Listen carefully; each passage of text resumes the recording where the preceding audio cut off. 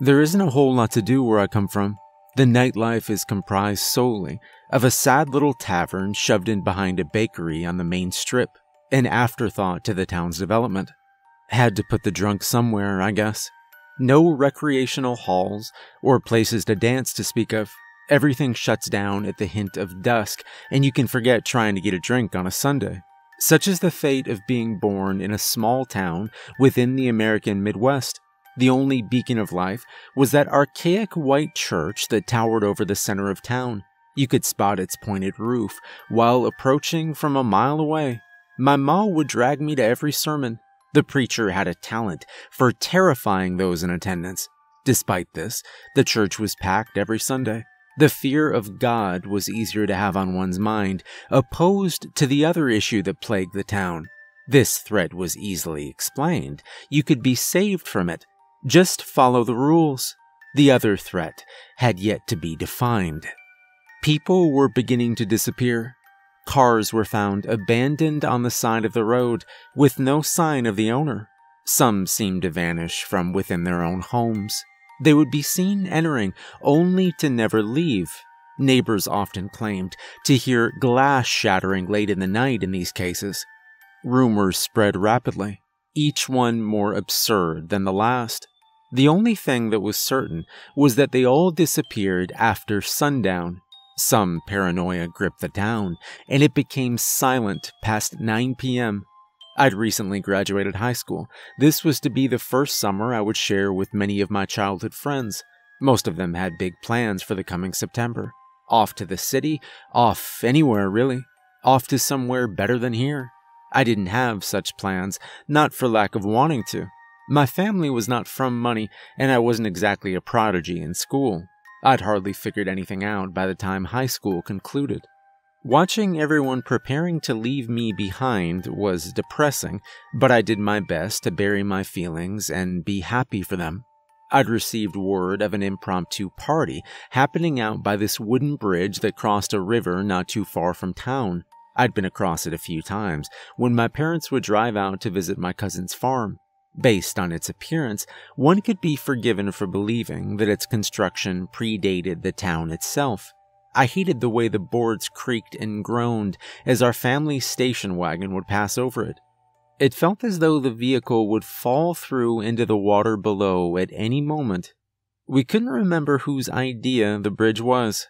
Typically, we would load our trucks with booze and head to the abandoned barn house up north. It was a chill spot until someone ignited the damn thing with a cigarette. The bridge seemed like a decent alternative. It was far enough from the town, so we didn't need to worry about noise, and the embankment provided some additional privacy. An ideal place to get inebriated. Drinking was the only thing that seemed to make this place remotely tolerable. No one my age really observed the unofficial curfew, and my folks never tried to stop me from going out. Ma had decided against cooking that night, so I dropped by Sal's diner.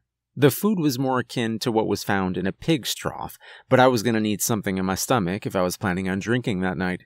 The sun had set as I picked apart my meal at a rusting metal table outside of the restaurant. Light cast upon me from the windows of the prefabricated diner as staff rushed around trying to finish their shifts. The remainder of my food had become cold at this point. I decided against finishing my burger when I spotted a few glowing orbs to the right in the diner's parking lot. Raccoons. I figured life was hard enough for the little guys, so I tossed the remains of my meal their way. The eyes didn't move, they just stared back. The sound of a horn startled me. I turned to see Claire and Dax in his rusty pickup out on the road. "Come on, you waiting for the seasons to change?" Dax shouted while leaning out of the cab. I sighed and looked back towards the raccoons. They were gone. Probably thought I was a threat and scampered away. I shrugged, stood up from the table, and ran off towards the truck. In moments, we were under the bridge getting hammered. I'd just lost count of how many cans I'd pounded back. Jake, a guy I may or may not have sat beside in history, was passionately recounting another time when he was drunk. I was just nodding, on the verge of fading out, when he slapped me on the shoulder. I'll be right back, bud. I'm just about ready to piss myself. Jake slurred and giggled. Jake pointed at me with dual finger guns and turned around, walking out from under the bridge. I looked down at the gravel beneath my feet as I heard him trudge towards the tall grass off the embankment. The river flowed in front of me, barely making an impression on the soundscape that had been dominated by our presence. I reached into my shirt pocket and pulled out a pack of cigarettes. I grabbed one and placed it between my lips, lighting it. I took a deep inhale and exhaled, watching the smoke fly forward. To my right, a symphony of slurred conversation hit my ears.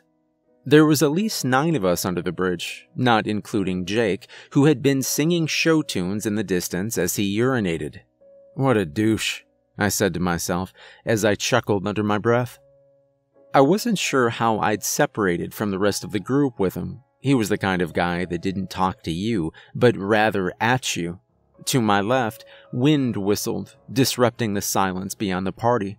My brain took a moment to process the information. Wasn't Jake singing a moment ago?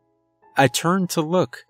The tall grass swayed in the breeze, but Jake was not there. I dropped my cigarette, stomped it out, and stepped out from underneath the bridge to get a better look. Hey, Jake, where you at? I shouted playfully. It was difficult to see too far out. We were submerged in a darkness you could only really be familiar with if you grew up in a rural area. The only source of light was coming from the headlights of 3 parked trucks on the right side of the bridge. I became nervous. Jake, cut it out. I'm not in the mood for this shit. We'll leave without you. You want to walk home alone? I tried to sound angry as I said this, but that really wasn't my thing.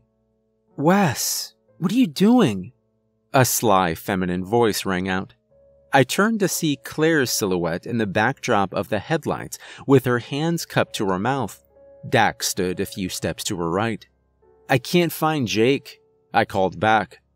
Well, he's probably pissing, she said, hardly containing her laughter. Yeah, he was, but he disappeared, I responded. Probably because he noticed you watching. Now come over here, he'll come out when he's ready. I could sense her teasing grin in the dark as I stared back at her awkwardly. I threw my hands up in the air in defeat and began walking back to the bridge. A gust of air rushed past behind my head the moment I stepped forward. I stopped and looked around instinctively. Claire had a hand on her hip like a disapproving parent, seemingly sensing my anxiety. What are we going to do with you, Wesley? Her infectious smile sneaking out of her smirk. Please, just Wes, I said sheepishly as I made my way back under the bridge and approached her. Dax wandered over and placed a hand on Claire's shoulder. She slapped it away and raised her eyebrows. Dax shrugged and raised a beer bottle to his lips. The rest of the party mingled amongst themselves, dancing to the country music blaring from a blown-out speaker in a cab of one of the trucks.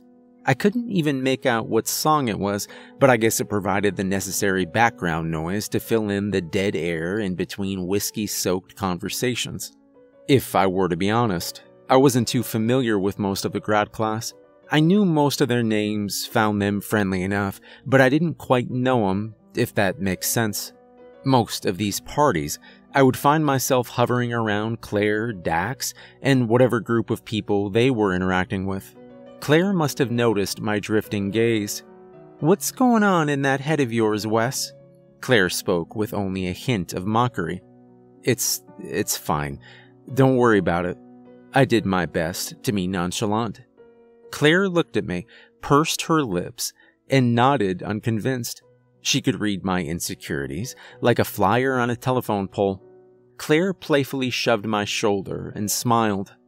There's a life waiting for you out there, Wes. But you sure as hell won't find it with your eyes glued to the floor, she said softly. I was going to miss her. The music cut out along with one of the truck's headlights. Son of a bitch, Brad, the school's jock, sighed out. He walked out from under the bridge and approached the truck, pulling a flashlight from his pocket. He swung the driver's door open and leaned inside while muttering to himself. I zoned out again as the party's chatter became the night's primary soundtrack. I watched on as Brad fiddled with the stereo and the familiar faces across the way became absorbed in their own anecdotes and inside jokes. I realized it had been some time since Jake left. I felt that I had to look for him. He could have fallen and cracked his head on a rock or something. I was about to speak up when something peculiar caught my attention. It wasn't a sight, but rather a sound. I was unsure how to describe it properly. It could be compared to someone gasping for air, yet the sound was a much lower pitch. It seemed to repeat, somewhat like a bird call.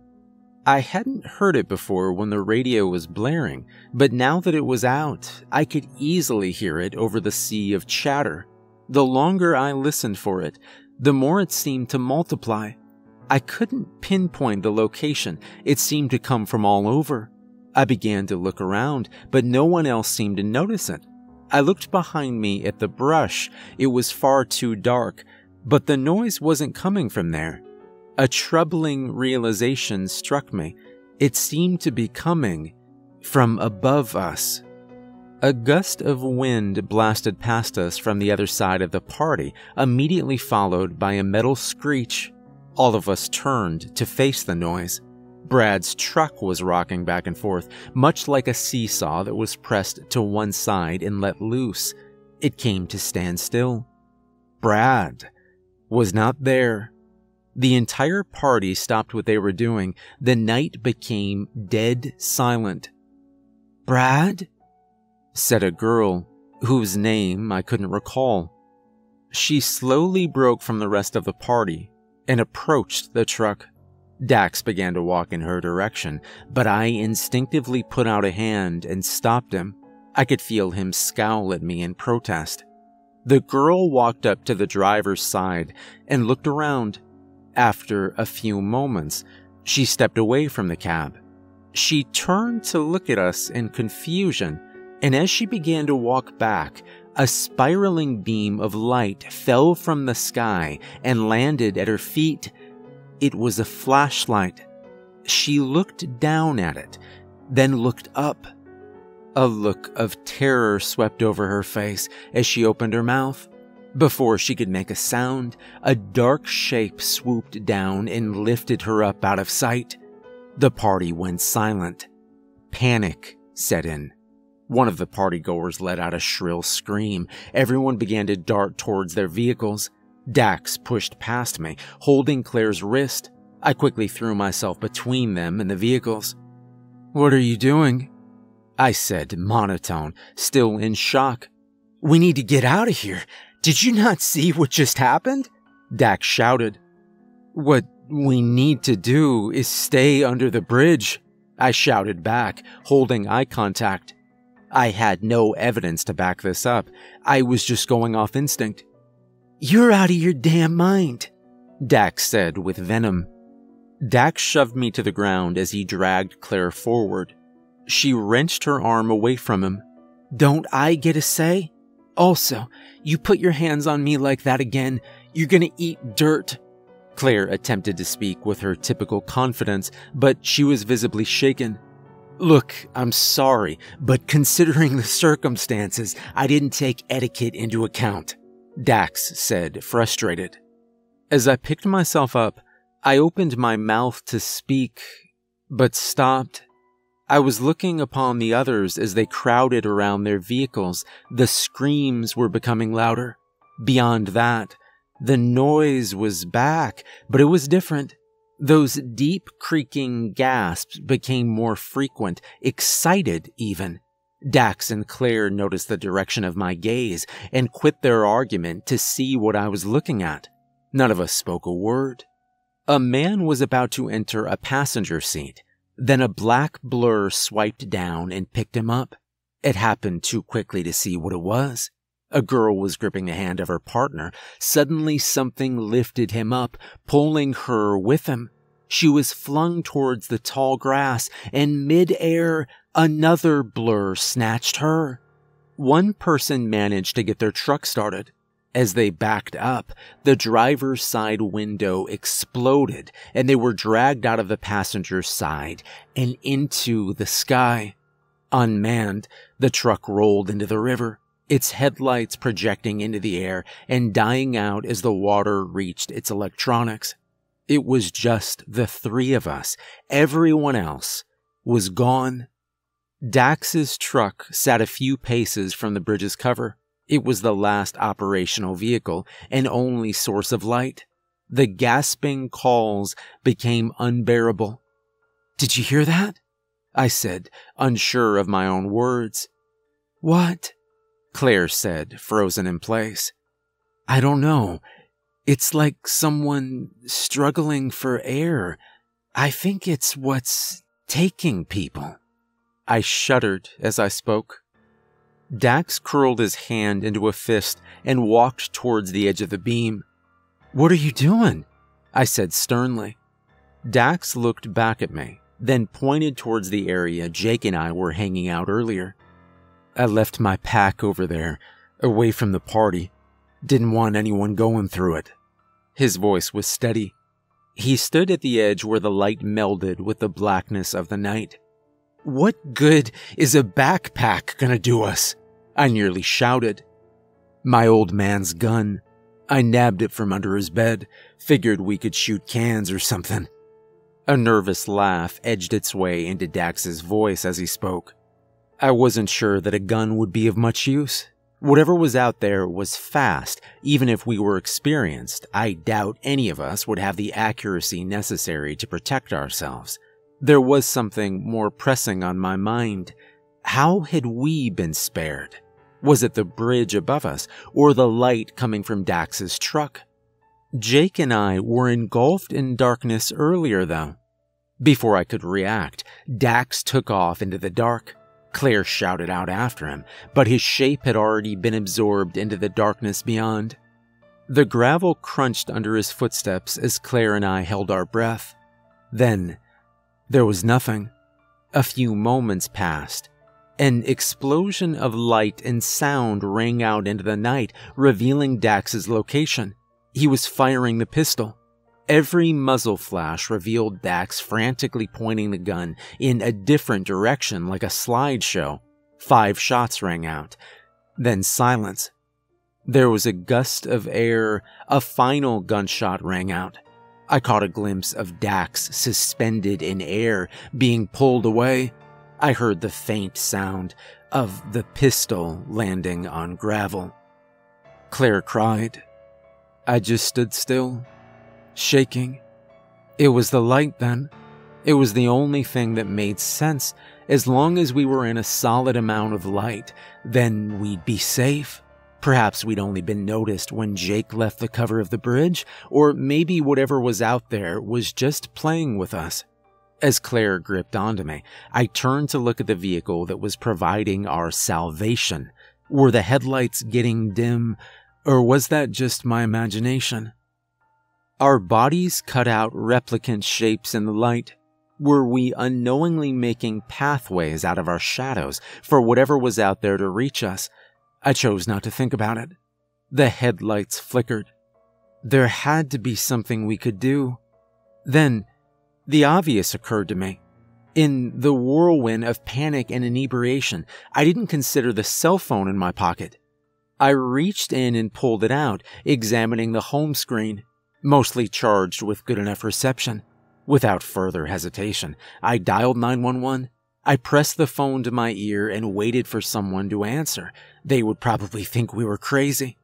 If I said too much, maybe they would write it off as a prank and not even show. I had to keep it cool. I would say there was an accident. Someone hit their head. It didn't matter, as long as it was in the realm of believability. The call connected, and I opened my mouth to speak. I felt a lump in my throat as I stared into the darkness. 911, what's your emergency? A gruff voice answered. I cleared my throat, tried to quell the terror enough to speak. There's been an accident. My friend's hurt. He fell. Send someone, please. I spoke. All right, just calm down. What happened? The operator seemed a bit disinterested. "We were drinking under the bridge and—" "What bridge?" The operator interrupted me as their tone became stiff. The one just on the edge of town. The wooden one." I was almost shouting at this point. Then there was silence. "That's where they sleep. You should have followed the curfew," he said in a quiet trance. There was a click, and the call ended. I dialed 911 again, but I couldn't connect with an operator. If I couldn't contact the authorities, what could I do? Assuming anyone would believe me, I'd only be putting others in danger. The darkness beyond our light source began to swirl as if it was oil on a liquid surface. Was I perceiving things moving in the night, or was I staring into a wall of ink? "Are they coming?" Claire spoke as if she already knew the answer. I looked at her without saying a word. She gripped her left shoulder, taking my response as a confirmation of her fears. Whatever was out there stayed just on the edge of where the light faded off. There were sounds coming from all directions now. We found ourselves drifting towards the truck's headlights until we were at the edge of the bridge's underside. The light appeared to be the primary source of our salvation, but I was not yet comfortable with losing the mass between us and whatever may have been in the sky. "There's a good 9 hours until dawn. We can't wait around here for this thing's battery to die," Claire said. "You saw what happened earlier. Something took that guy straight out of a cab," I said, frustrated. "So we're just gonna wait here until the battery dies, with the keys in the ignition only a few feet away," she said. There was a look in her eyes that I knew far too well. She'd already made her decision. "I'm not waiting to see what happens. I don't want it to end here, Wes."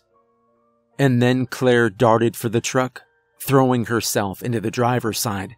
I chased after her. She turned the key in the ignition, and the engine roared as I slid into the passenger's side door, shutting it behind me. Drowning out the engine was a chorus of gasps and hisses coming from every direction. Claire stepped on the accelerator, launching the truck through the underside of the bridge. Something collided with the rear passenger side wheel well, causing the truck to make a sharp right turn towards the river. Claire twisted the steering wheel, narrowly missing a nosedive into the water.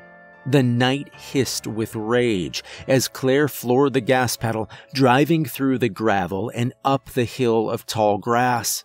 Something punched a massive dent into the roof of the cab. Claire drove up onto a paved road and cranked the wheel towards town. We just about flew over the bridge as the speedometer climbed. Claire's knuckles turned white as she gripped the wheel. In the distance, I could see the few street lamps that marked the main strip of our town. The gasping and screeching stopped, as if a conductor held up their hand. There was an absolute silence, save for the engine desperately working to keep the vehicle in motion, along with the wheels rolling over the poorly maintained asphalt. And then the driver's side window exploded. Claire's head was whipped out towards it. Something had her. I attempted to grab her right arm, but I was yanked from the passenger side. I lost my grip, and she was pulled into the night, screaming. The truck began to fishtail. I latched onto the steering wheel, trying to regain control, but the truck went off the road and into a ditch. I hit my head on the steering wheel and blacked out. I was staring upwards at the driver's seat when my eyes opened. My face was warm with blood. I was on my back, lying on the roof of the cabin. The truck had flipped. Turning myself over, I began to crawl. Shattered glass sliced my knees and forearms as I progressed towards the dark of night. I managed to pull myself out of the vehicle and into the tall, dry grass. My right hand was throbbing. I looked at it. My ring and pinky finger were pointing in the wrong directions. I was in too much shock to pay attention to the pain. My head was ringing, but I could still hear that sound. It was close, incredibly close. I sat myself up, my back to the ruined truck. One headlight had survived the accident, its dying beam cast out into the night. That low roar became even lower, then silent. I looked forward into the darkness, and then I saw it. A pair of eyes, followed by another pair, then 7 more. Their numbers increased until I stopped counting. I was looking at a constellation of glowing orbs, all trained on me. The same orbs I'd seen before. I'd fed them, mistaking them for something else, and they'd followed me. Whatever they were. The scraps I gave them weren't enough, but it had labeled me as a food source. One by one, the eyes shut, and I was left in the darkness. In the morning, a driver noticed the totaled truck and called the authorities. No one believed me. The police operator denied the contents of my phone call, and there was no record of it. The scent of alcohol on my clothing led most to believe that I simply took Jax's truck and went for a joyride. As for the disappearances and abandoned vehicles, despite the outcry from family and friends, not much came from it. It was as if there was some unspoken understanding not to tread in certain places. After the authorities let me go, I became a mess. I try to stay indoors as much as possible. When I look outside my bedroom window, I'm met with those eyes peering in on me. I haven't fed them anything but the occasional food scraps, but they won't touch it. People are disappearing in our neighborhood at an increasing rate. I fear they will try to take me next. At night, I stay indoors and I keep all the lights on, but even then, I can still hear them calling out to one another in the night sky.